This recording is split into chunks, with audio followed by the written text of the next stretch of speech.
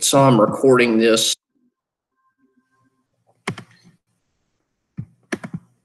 Share. Okay, so we're on the Andrew Jackson presidency PowerPoint right now, if you're following along. All right, and so where we're at today is picking up where we left off last week and hitting on this. So what you guys should remember from last week is, how did America evolve towards greater democracy between 1800 and 1840? We talked about the growing sectionalism between the North and the South, how the North starting to rely on factories, and Henry Clay's American systems building up industry and canals and all of roads up in the North, where the South continues to grow basically based on agriculture. And then how did it grow as a democracy? And from that video that I showed you guys on Friday of the growing divide in the United States, so John Quincy Adams beat Andrew Jackson in the presidency in 1824, okay, but really nobody got enough votes to win, and then Henry Clay went to the House of Representatives and did what we call the corrupt bargain, all right, where he basically said, I'll be the secretary, if you'll give me a job in the cabinet, I'll whip up the votes here in the House of Representatives. So John Quincy Adams wins the presidency over Andrew Jackson in 1824. Well, the same two guys will run against each other again in 1828. How did Jackson win? Okay, from that video, Jackson, guys, it's an interesting parallel with a week before the election. Jackson essentially won the same way Donald Trump did, okay, in a sense that he said that he is the voice for the common man, okay, which is ironic because, you know, Trump's been wealthy his whole life, but Jackson was a war hero, all right, but Jackson was also like, the idea is that I'm not a lifelong politician, you know what I'm saying? I'm just a good old boy from Tennessee, military hero, whatever. And as America, when the Constitution and up through the early 1800s, really, to be able to vote, you had to be wealthy and you had to be able to be a white landowner. Well, what starts to change is suffrage starts to change in the 1800s. What is suffrage, guys?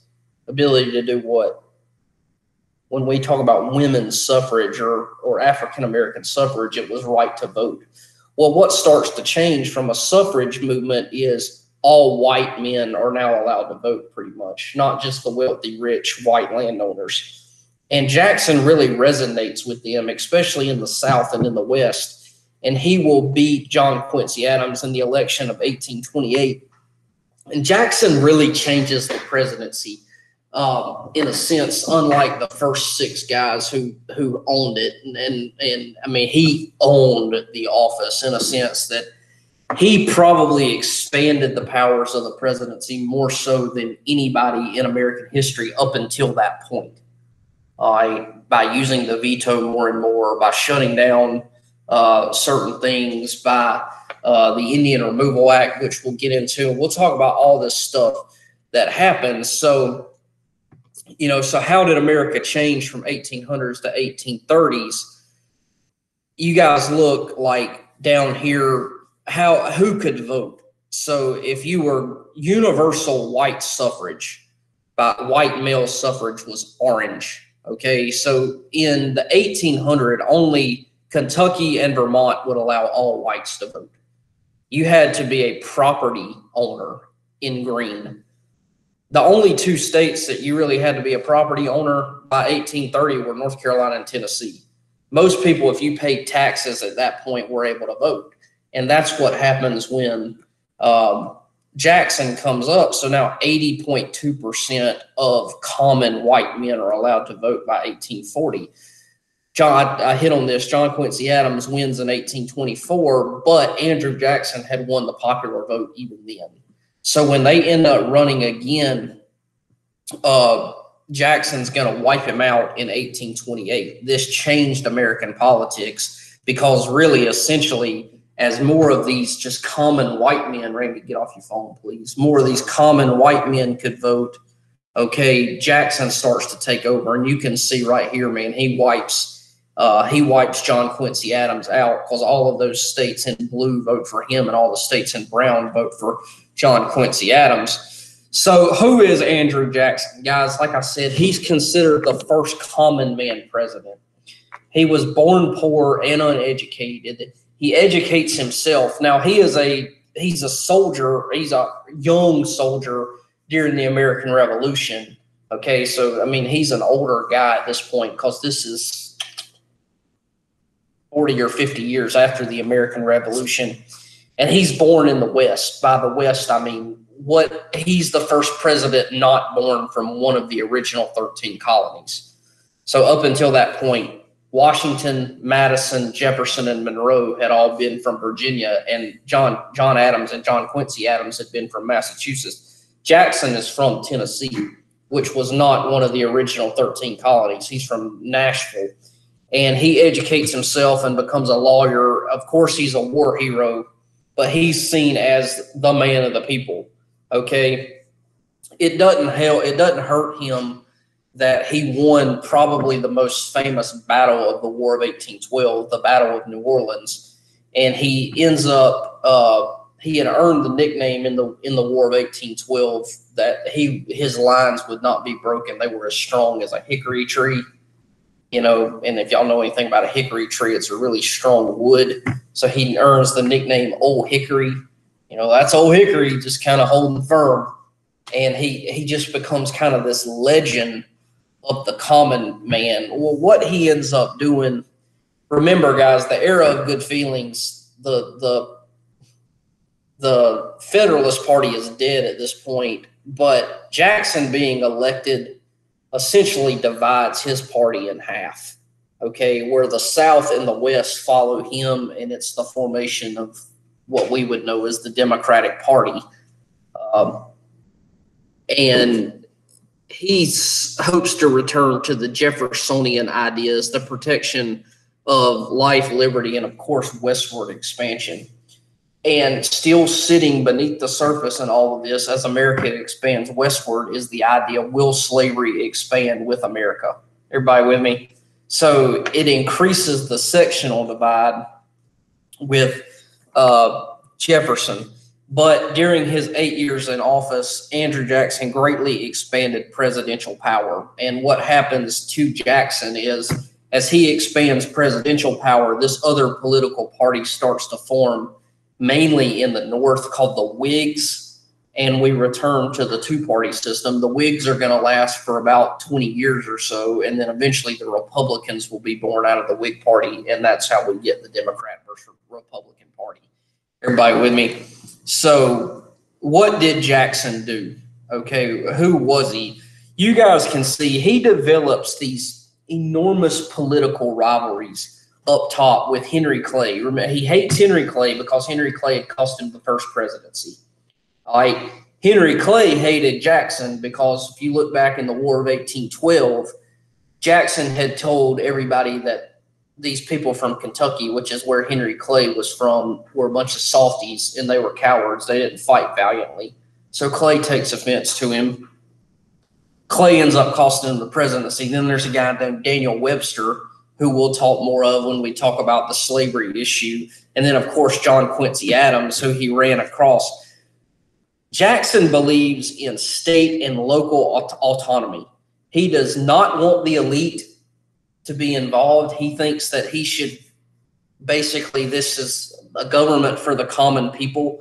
He actually opens up the White House more so than any other president. Like if you wanted a meeting with the president, you could just go to Washington and have a meeting with him. It sounds all fine and dandy. He's got a lot of support in the South and the West, and with the middle class and small farmers, also urban laborers. All right.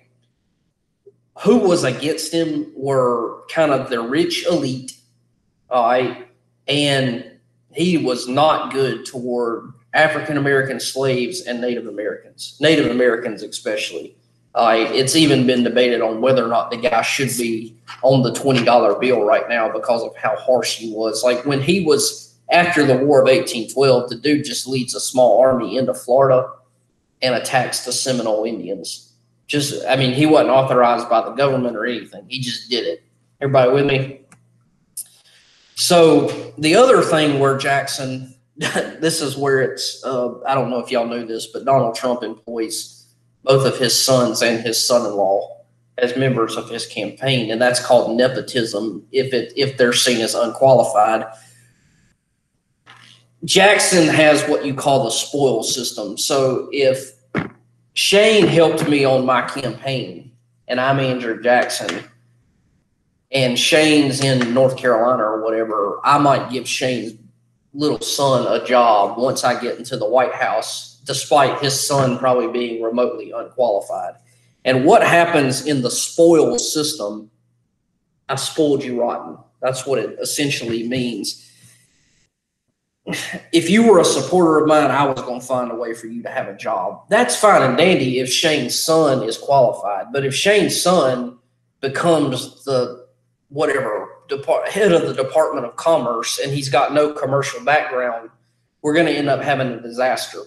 The other thing with Jackson's presidency that's ironic is that he ran as a common man folk. He understood like the military and foreign policy, but he don't understand the economy at all. So that's going to be a disaster.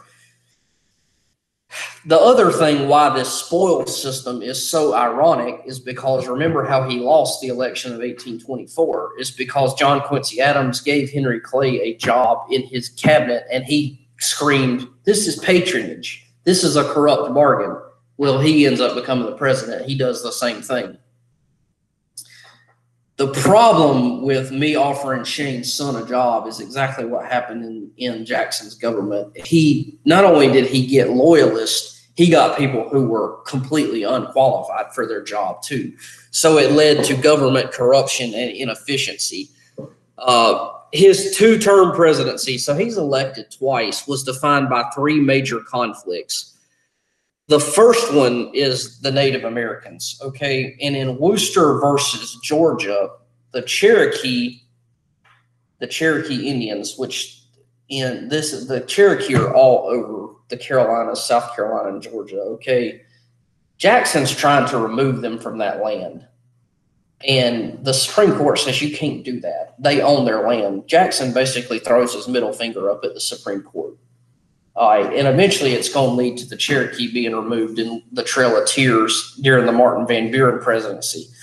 Americans were spreading west in search of new land to cultivate. The discovery of gold in North Georgia led Georgia government to seize Cherokee land. Civilized tribes stood in the South. They stood in the way of westward expansion. So the Cherokee and all these Native Americans that were still here that had debunked America, white men coming in, they're finally going to fight, and at Jackson's not going to have any of it. Everybody with me? All right, so Congress passed and Jackson signs the Indian Removal Act of 1830, forcing all Indian tribes to relocate west of the Mississippi River. Everybody with me? So not good. He's essentially sending them on their way. In 1838, his successor, Martin Van Buren, orders the U.S. Army to force Cherokees west on the Trail of Tears and forcing them essentially commits genocide because a fourth of the Cherokees die on the way to Oklahoma. And by the 1830s, guys, the other thing that's going on is sectionalism is becoming more obvious, okay, especially over the use of tariffs. And I always have to explain what tariffs are again. Tariffs are a tax on imported and exported goods. The northern states wanted tariffs because it forced the South with all the cotton to do business with the factories in the North, because the tariff they would have to pay is if they did business with England or France or whoever. So I want to do business with Randy, but he's in Britain. The government's going to tax me more to do business with him. Shane likes that because now I have to do business with him up in the North. Everybody with me on that? So the South is growing increasingly pissed off, and Congress passes what becomes known to the Southerners as a tariff of abominations. Southern states claim that their states' rights were violated, and the Vice President of the United States is a guy named John C. Calhoun, whose son-in-law's name was Thomas Clemson University. he basically resigns the vice presidency at this point, okay, and then will go back in the Senate and basically tells Jackson, the president, that we will nullify and we will secede from the Union if this thing is not overturned. We will not follow this. Jackson is crazy like a fox, all right? The problem with threatening Jackson that you're going to do that is he would have had no problem calling out the military, all right? Calhoun supported nullification, meaning the states didn't have to follow it. Calhoun believed as a last resort, states could secede from the Union. Y'all know what secede means? Leave. All right. President Jackson did not support the tariff either, but he saw nullification as a threat to the unity of the USA. Jackson urged Congress to pass the bill to enforce the tariff.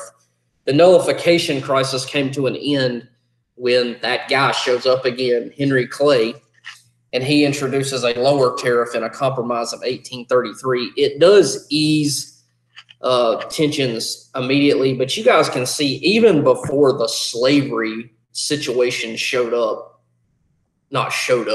but before it starts to rise through the 1830s and the 1840s, the North and the South were already on separate pages. The South used states' rights to argue that secession was possible. Jackson was willing to use force. The third conflict of Jackson's presidency was his war against the Second Bank of the United States. Jackson thought that the Bank of the U.S. was unconstitutional and gave too much power to the elite.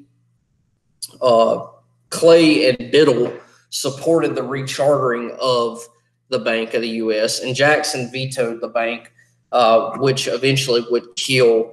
So the Second Bank of the U.S. ends up ending. The biggest thing that happens at the end of Jackson's presidency, and you see this a lot with two-term presidents, whether or not it was George W. Bush or even Barack Obama, and especially Ronald Reagan, is that after 8 years or 6 or 7 years of economic growth, eventually you had an economic bubble. Well, a bubble eventually does what, guys?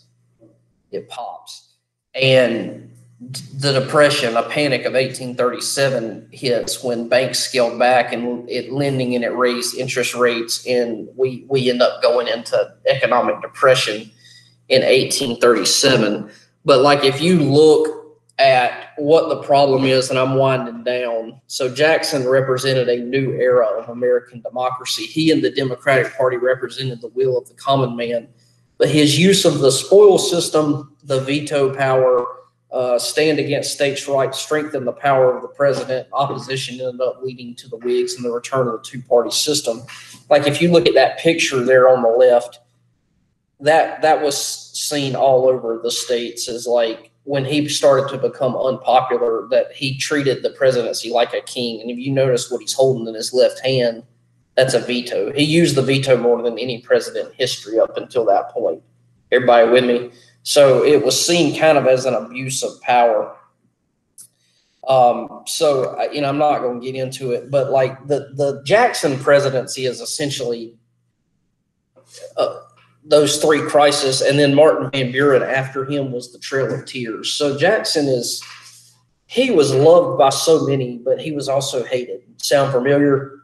It's it's kind of the 1800s version of Donald Trump, with the exception of Jackson had proven in his previous years, and I don't mean this to sound like a detriment to President Trump. I don't want you to think of it like that. But like Jackson had proven he was a badass. Everybody got me? I mean, like he was a legitimate badass as a soldier.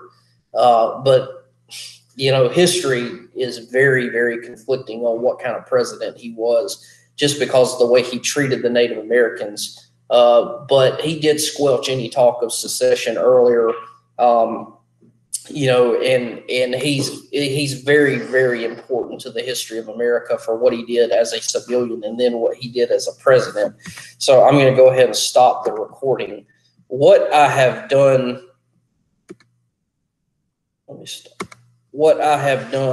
I have posted an assignment